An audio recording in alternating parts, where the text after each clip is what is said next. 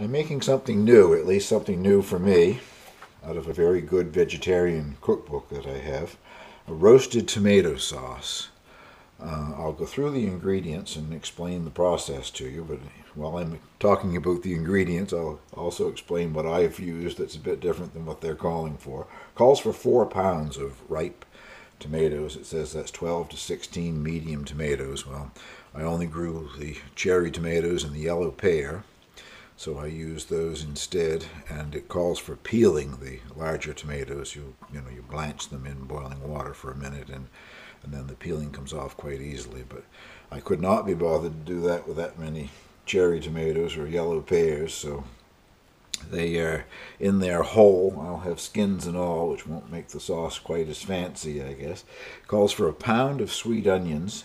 Rather than use my onions, which are now hardened off quite nicely and will store for hopefully quite a long period of time, I used my shallots. They're starting already to get soft. Shallots don't store that well, so I use shallots instead of onions. 5 cloves of garlic, and mine are 5 large cloves of garlic because of the variety that I use.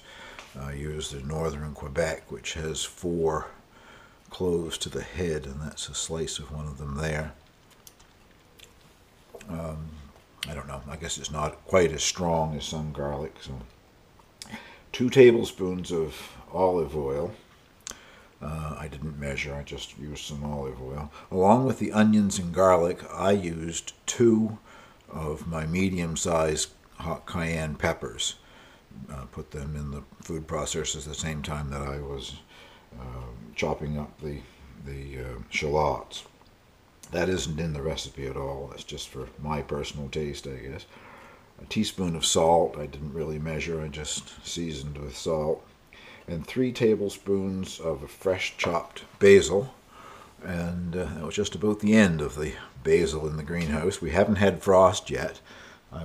This particular clip, hard to say when it'll actually get on YouTube, but this is the 20th of September. We still haven't had our first frost, but it's been getting down to 4 or 5 degrees at night, and the basil in the hoophouse is wilting. It isn't killed by frost, but basil does not like cold temperatures, so that's about the last of the basil.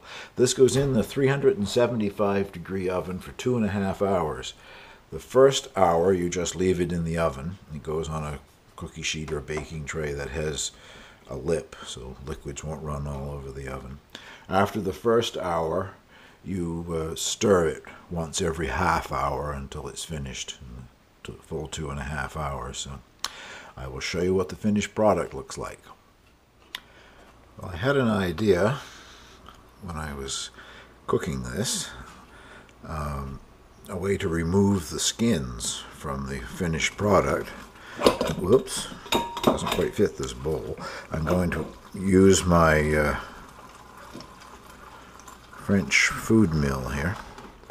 That's about half of the finished roasted tomatoes, and I only ended up doing it for 2 hours. 1 hour without stirring it, and then I stirred it twice. At the end of the second hour, at least the tomatoes that I'm using, I thought were dry enough. Another half hour, I thought they might have been a bit overdone.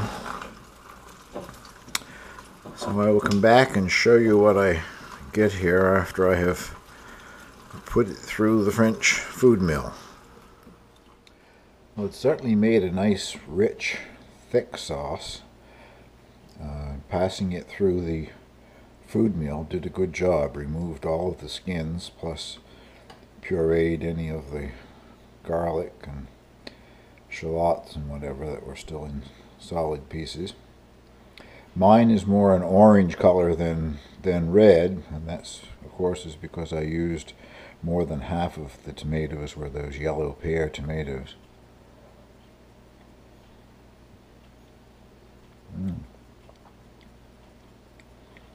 And roasting it really concentrates the flavor and the sweetness of the tomatoes. It's very good. in this cookbook that the basic part of this recipe came from. It's called the New Vegetarian Epicure by Anna Thomas. A lot of excellent recipes in there. She suggests using it with polenta, so that's what I'm going to have it with this evening with dinner, is some polenta. It would also be excellent with pasta, but I'll probably show you what it looks like with polenta, and maybe even some grilled eggplant. No, I do not eat most of my meals here at the kitchen counter. I'm much more sophisticated than that. I eat most of my meals with the plate balanced on my lap in front of the television. Trying to see what this is like. I like that. It's a nice sauce, and the polenta has cheese, and I did it in a vegetable broth, and of course it's also got one of my hot cayenne chilies diced up in it, so everything here is quite spicy. Well, that sauce is well worth making. I hope you give it a try. Oh, I'm running out of potatoes at the house again, and I have 9 bags left to empty, so I thought today I would do, I think these are Yukon Gold. I have 3 or 4 bags of Cara, and the rest are some of those seed potatoes that I got in that special order in the spring. Haven't been doing too great, but this is looking a little bit better, a little more promising. I like Yukon Gold. It's been quite a few years since I've grown them.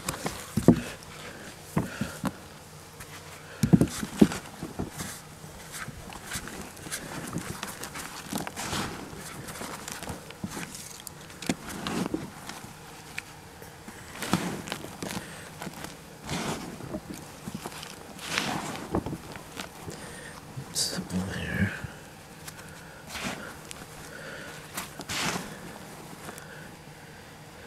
I think that's the seed potato.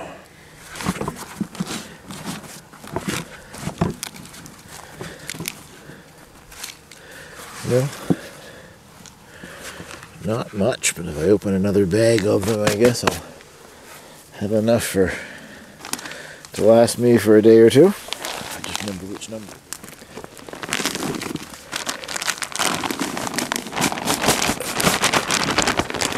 Oh, the size of that worm.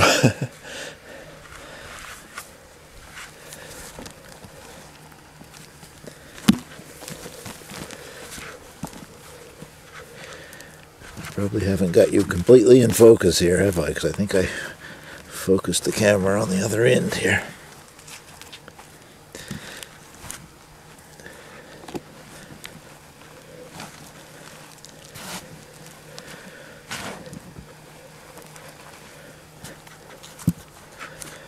I'll put some of those in a bag, I guess.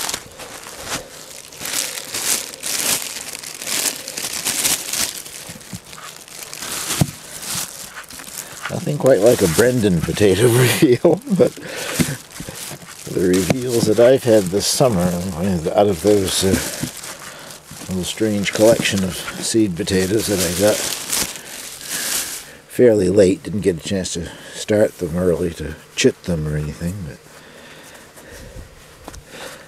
probably doing better than some of the other varieties. The Sieglinde ones were quite disappointing. I think I still have 1 bag of the Russian Blues to open too.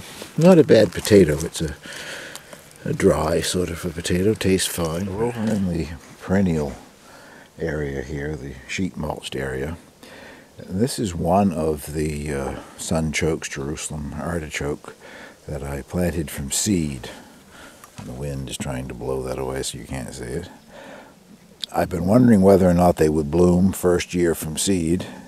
And they haven't bloomed yet, but they've all got blossom buds, and these things are quite cold hardy, so some early frosts won't bother them. I'm thinking I will probably get some blooms a bit later on, which means that I'm going to dig some of them eventually, late October, early November, to see what I have down below for sunchokes.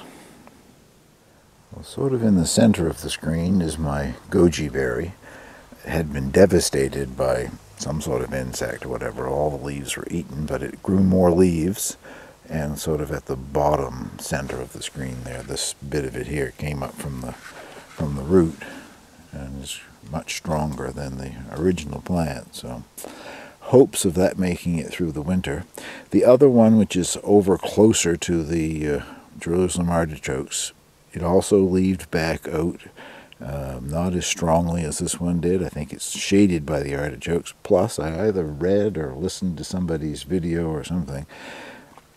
Evidently, Jerusalem artichokes produce some sort of a herbicide, a natural herbicide, that discourages other plants to grow in their vicinity. So if that's true, if this one over that's closer there makes it through to spring, I won't transplant it now, because anything I ever transplanted this time of year gets shoved right out of the ground here with the frosts thawing and refreezing again in our winters. So in the spring I will dig that up and move it further away from the Jerusalem artichokes. Next to it here, if I can get this one around or not. There we go. That's the Good King Henry. And I'm just about to pick my first Good King Henrys. I haven't eaten it other than to eat it raw. So I want to cook a bit of it, see what I think of it, I guess. Be careful not to cut off those blossom spikes. It was never much of a blossom, but like you can see that one or not, that has got little yellow fuzzy blossoms. And ones like that one there, I'm not sure. I think it's finished blooming. I just can't tell if those are seed pods or what. But anyway, I'm going to leave those in theory that maybe it will drop seeds in the area and increase the size of my patch of Good King Henry next year. And according to the book, Paradise Lot, the book has got me started on doing a lot of these sort of things. Early in the spring, the shoots that Good King Henry sends up. This is my first year for growing it. I've never seen the spring shoots to see what they look like, but supposedly they have a taste similar to asparagus. So looking forward to trying that, assuming it makes it through the winter. Well, you don't need to see me clipping away here. I'm just going to get a handful or so of it, and then I'll up to the house and see what it tastes like. That's fresh out of the frying pan, I guess. All I did was sort of dice it up a bit, chop it up a bit into a sort of a coarse julienne, and then I sauteed it in olive oil with some salt and pepper. I didn't want to add anything else to mask the flavor. Like, I don't know, I guess if I was doing it normally or ordinarily, I probably would have had garlic or onion or chilies or something else in with it, but I just wanted to see what Good King Henry tastes like.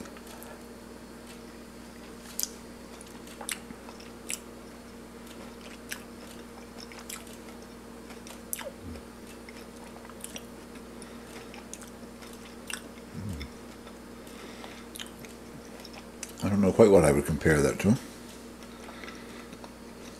Definitely has the flavor of a lot of different greens. It's still a bit on the chewy side. Maybe if I'd steamed it, it wouldn't have been. Or maybe it's because these leaves are very mature. If I'd have been picking leaves all summer, it would have been newer leaves that I was taking. It has a little bit of a bitter aftertaste. But I like it. Hope the patch gets bigger next year. Be nice to have a perennial green. Well, thank you very much for watching. I guess that probably concludes this little video.